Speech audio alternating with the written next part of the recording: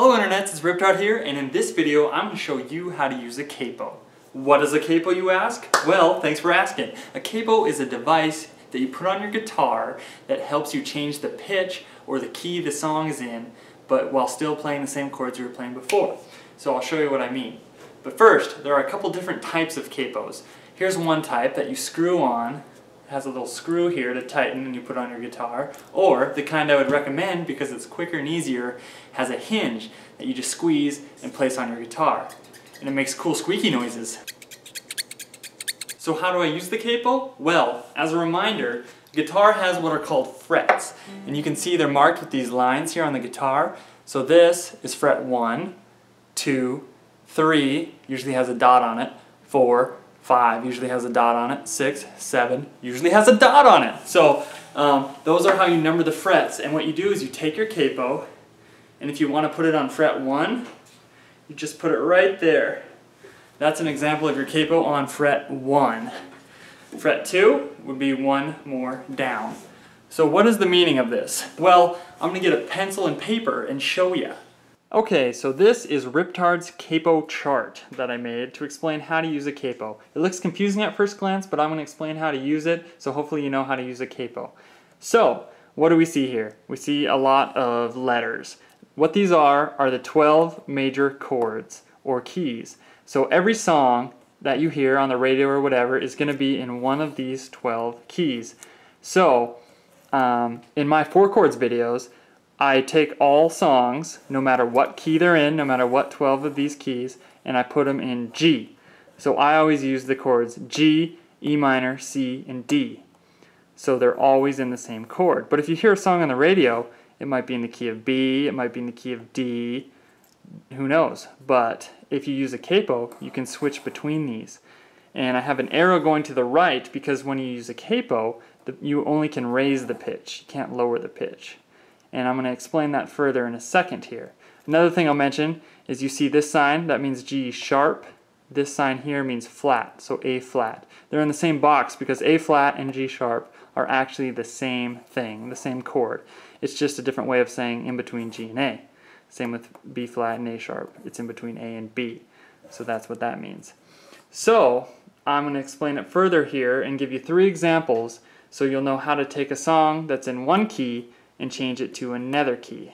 Okay, so example 1. Say you're watching my video and you see I'm playing Friday by Rebecca Black and you're like, hey, I want to play that song because who wouldn't? So first you find out what chords I'm playing the song in, and the easy way to do that is to watch it in the video or to go down here, go to show more. I always list all the songs in order, and then you can see Earth Angel to Friday are G, E minor, C, and D. So you know that those are the order of the chords. So you learn the song, and then you go to play along with the real song with Friday, Rebecca Black, and you realize, hey, it doesn't sound the same as what I'm playing. Why is that? Because it's in a different key. So I'm going to show you how to play in the same key that Rebecca Black does if you want to play along with her while using the same chords I taught you. So what you do is you go to Google and type in Rebecca Black Friday chords. And usually you'll get ultimateguitar.com. That's usually what I use if I'm looking up for the chords for a song. And you'll see someone tabbed out the song here, and you'll see the chords they use are B, G sharp minor, E, and F sharp. So you said, hey, RipTard was lying. It's not in G, E minor, D, and C, C and D. But these are actually the same chords, just in a different key. So I'm going to show you how to use a capo to play the chords I taught you, but have it in the key of B, like this song. So we're back to RipTard's capo chart, and what we do is we write down, so Rebecca Black's chords are G, E minor, C, and D, as played by RipTard. But when we looked up the song, it showed us that the chords were B, G sharp minor, E, and F sharp. So what's with the difference here? Well, if you use a capo, you'll see that G to B, you find G, and then you find B, and you count over. So you go 1, 2, 3, 4. B is 4 above G. So that tells us if we put our capo on the 4th fret of the guitar and play our normal chords G, E minor, C, and D, we will actually be playing in this key. And to double check yourself, you can check the other one. So E to G sharp, E to G sharp, 1, 2, wrap around, 3, 4. C to E, 1, 2, 3, 4. They're all 4. D to F sharp, 1, 2, 3, 4. So if we put the capo on the 4th fret, we will be able to play Rebecca's Black's Friday along with her while playing these chords. So just to reiterate, here's how RipTard plays Friday with no capo. Friday, Friday, gotta get down on Friday. Everybody's looking forward to the weekend, weekend. But if you want to play along with Rebecca Black, grab your capo, put it on 4, because that's what we discovered. Friday, Friday, gotta get down on Friday. Everybody's looking forward to the weekend, weekend. See how the pitch is a little higher? That's what the capo does for you. Chocolate milk break! Playing guitar is fun. So for example 2, let's learn how to play Written in the Stars. So you hear me playing it and you figure out the chords I'm using, which means you go down to here again and you find out where it is. Written in the Stars, E minor, C, G, D. We know the chords. So you learn the song, you go to listen to the real song, and you go, oh, RipTard, you bamboozled me. I can't play along with that. It sounds different. The reason it's different is because it's in a different pitch than the one I played. I changed it. So, how do you play along with the actual song? Well, you look it up, ultimateguitar.com again, and you see they tell you to play A minor, F, C, and G. So those are the chords of the actual song. Let's pull out RipTard's, oh, that was a little mistake there, RipTard's capo chart.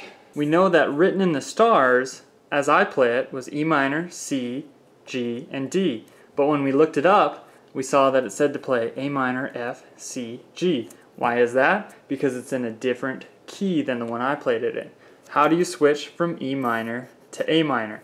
Well, you find E, just ignore the minors for this, and then we want to go to A, so you're going to have to wrap around. So, start at E, we go 1, 2, 3, 4, 5. Make sense? So E to A is 5 steps to the right. So we'll put a 5 here. Once again, you can double check it with all the others, and if we put our capo on the 5th fret, we'll be able to play along with Written in the Stars by playing these chords. Capo, capo me some more chocolate milk.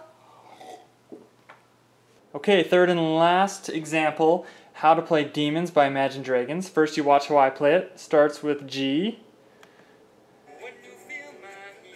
D, E minor, C. So you know the chords. But you go to play with the real song, and guess what? It's in a different key. Why? Because normally it is, because there's 12 possible different keys, so it's unlikely that it's in the same key. So you look up how to play the actual song, and this one's a little different, because it says C, G, A minor, F, but it tells you from the beginning already to put a capo on 3rd, capo on 3. So what do you do in this case? Let me show you. We have our chords, G, D, E minor, C, and we want to go to C, G, A minor, F. So G to C, G, 1, 2, 3, 4, 5. That tells us we want to move 5 pitch steps to play the same thing. But if you remember, it said to have your capo on 3 when we learned how to play it.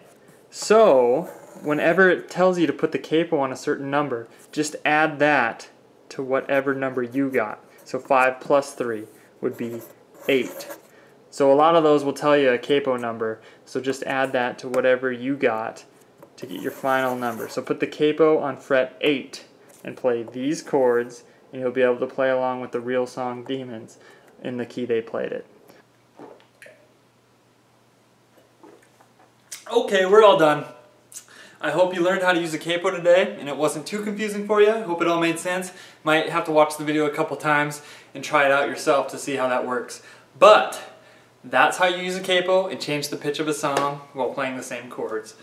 This has been RipTard, and we are done for today. Have a nice day. Goodbye.